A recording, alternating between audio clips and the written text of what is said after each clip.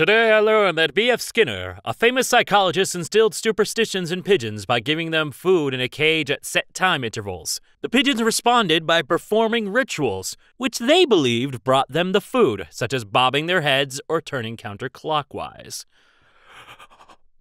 Pigeon religion! Hey, what's the fastest liquid on Earth? Milk. It's pasteurized before you see it. Me opening my own story. Huh. I wonder if the author's updated it yet. This is the writing equivalent of checking the fridge, walking away, and coming back to see if it spawned a better snack while you weren't looking. Yeah.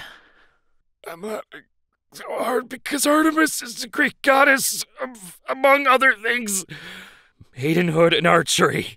She is literally an arrow ace. Arrow ace! You son of a bitch. I will never know peace again. Clams can move. Clams can move! I never would have thought those things could move. I thought they just vibed. Oh yeah, they can also swim. They can what? Fog and mist are my favorite kind of weather. It's just so atmospheric, and imagine seeing a hillside gently coming in and out of the fog, making it look like a floating island in the distance. Perfect. Beautiful. Walk out of the fog and announce what millennia you're from. Start appearing mysteriously, and just enjoy the cool moods that flow around. Man, this person's out here really making me like fog. If I'm being subjective, the greatest sci-fi show of all time is Doctor Who.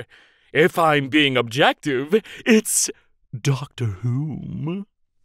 Doctor, I think I'm going deaf. The doctor said, well, describe the symptoms. Well, Homer's bald and Marge has blue hair. All right, Sans is a Homestuck character. The confidence this exudes scares me. Good. That's how you know it's the truth. Accept it. My best feature is that I'm blindingly intelligent for about 30 seconds a day. And I don't get to choose which seconds. They're not consecutive. The sun is on fire! I repeat, the sun is on fire! The ocean is flooding! I repeat, the ocean is flooding! This is an emergency, guys! The earth is spinning, guys! It's fucking spinning! A mysterious gas has settled all throughout Earth and we're currently breathing it in! Brought to you by Fox News. Just overheard a little girl ask her father if I'm a boy or a girl, and all he said was, well, some people have bodies. Assigned corporeal at birth. We learn that Splatsville is located in a broader region called the Splatlands. It seems the intense sun and harsh environment have had a profound effect on its inhabitants. In the recent years, trend-setting inklings have been drawn to the culture like moths to a Bunsen burner. I like the implication that a bunch of teens have moved to a desert wasteland for, like, the clout. Coachella. Wait, I just realized my mom gave me my new stuff for my keyring the day after she complained that I kept accidentally sneaking up on her because I don't realize how quiet I am. My mother belled me like a cat. I didn't even realize. Cat boy. Everyone is so mean to me.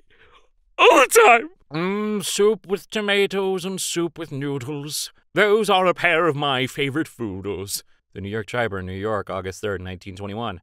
The spirit of the internet existed long before it had an electronic vessel to inhabit. Oh, I get it. It's ICUP. What is? Nothing. Go back to bed. Sometimes YouTube comments are complete garbage. And then there are comments like this. Great workout music for my pet snails. Thanks. Aw, Dave McCracken, bless your heart. Truth or dare? I dare you to fall in love with me. I'm just kidding, bro. I'm just kidding. Unless I looked everywhere for this. Come on,